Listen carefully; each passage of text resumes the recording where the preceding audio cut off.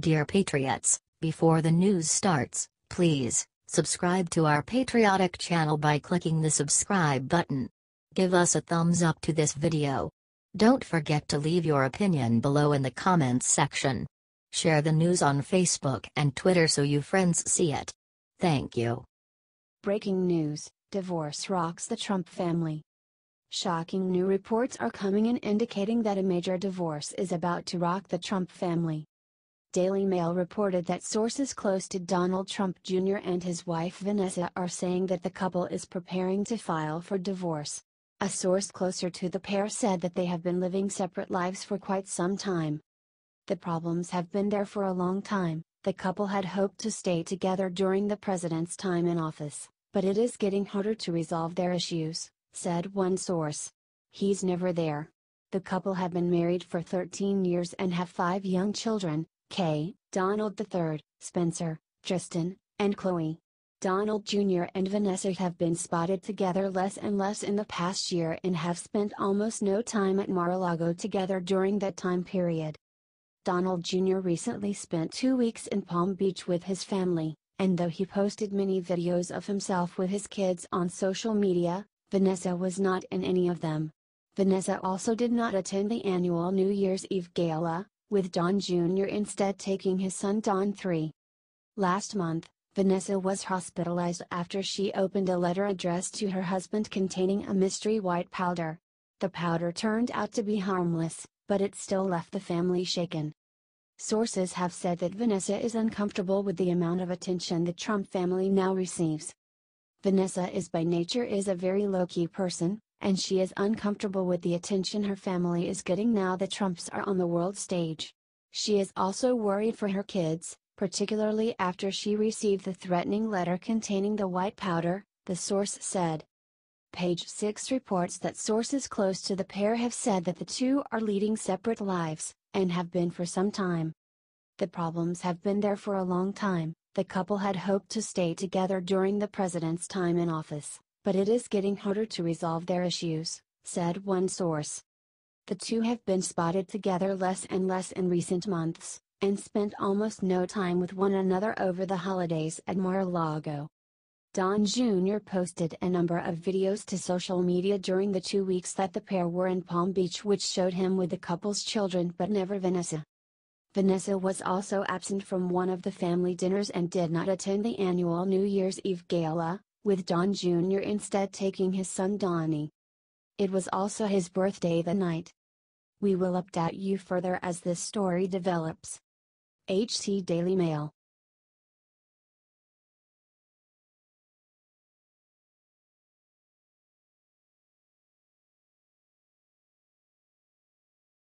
Report: President Trump preparing to fire Jeff Sessions. There's just one catch. It's been a long time coming, and it looks like Trump is finally ready to hit the reset button at the Department of Justice. For months, we've heard that President Trump has been planning to fire Attorney General Jeff Sessions. His frustration with the former senator stems from Sessions recusing himself from the Russia investigation, for which Trump has never forgiven him. But, as we reported earlier today, Trump is on a rampage this week.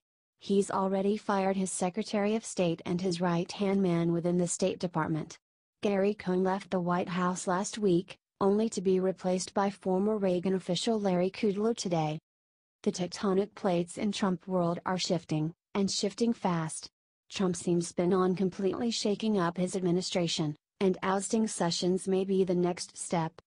Gabriel Sherman of Vanity Fair reports.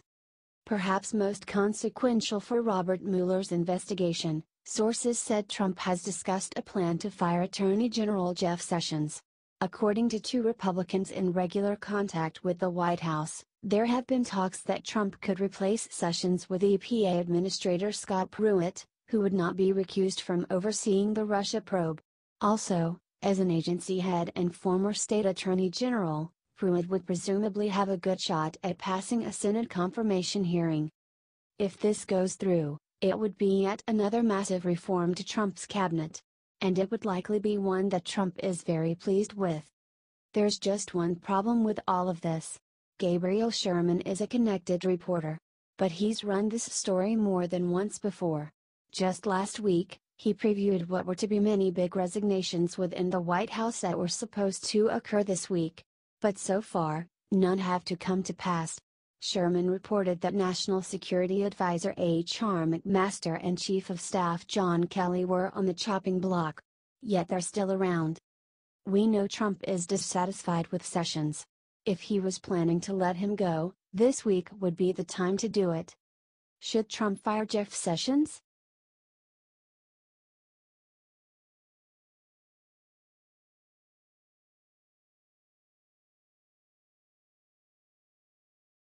Unbelievable. Democratic mayor strikes a plea deal with prosecutors to avoid jail time. This is unfair. One of the greatest topics we have found in the world of Democrats is that the minute they are offered keys to any political power offered in the United States, they utilize that power to their advantage. Disregard each one of those campaign promises about helping the general population. It doesn't make a difference if a liberal is sworn into office on a city, state, district, or federal level. The power is simply excessively, and it turns out to be simple for them to trust that they are exempt from the rules that everyone else follows. As a result of their hubris, corrupt Democrats discover no issue with taking citizen cash and treating it like their own. Furthermore, once any apex of morality is shaken, whatever is left of the ethical mountain is decimated. Take the instance of our story today. This Democratic leader stole $33,000 from her own particular city government and utilized it to take outings to Paris and further encourage her affair with one of her staff members. Yet, will she go to prison for this like she should? Obviously not. Her scheming self could stay away from prison time in the event that she reported her resignation, because of a plea deal. Via Daily Caller. Nashville Mayor Megan Barry pleaded guilty Tuesday to felony theft for spending more than $10,000 worth of government money, but will serve no time in jail. Barry had reportedly been working on negotiations with Nashville District Attorney Glenn Funk to face no prosecution if she were to resign from office. Instead of jail, Barry will serve 3 years of probation and agreed to repay the city $11,000 in reimbursement fees, although it was reported she spent nearly $33,000 of the government's money. The news comes as Tennessee Bureau of Investigation received information that Barry could have broken the law, prompting her to announce her resignation at a press conference Tuesday morning. Yet, is this extremely reasonable? Barry is acting like she is the victim, when she, actually, victimized her whole city. Surrendering her seat as chairman is nothing contrasted with sitting in prison and serving time like she should. Over that, she doesn't need to pay back the greater part of the funds she stole. Foul play upon unfairness has happened in the city of Nashville, and next to no is being done to consider this lady accountable. Ideally, the voters know precisely what to do next race cycle. Vote in favor of the right and the genuinely moral individual the first run-through around. What do you think about this? Do not hesitate and write your thoughts in the comments section below. HT Daily Caller.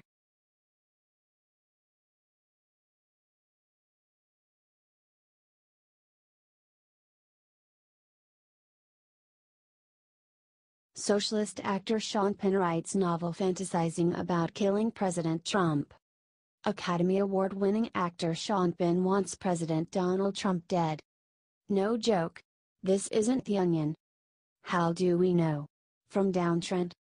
Like all Hollywood liberals douchebags, Sean Penn is no fan of Donald Trump. Recently the brooding actor, director called the president the enemy of mankind and every newborn child. With this level of contempt for Trump, it gets downright disturbing that Penn just wrote a novel in which he fantasizes about assassinating the president.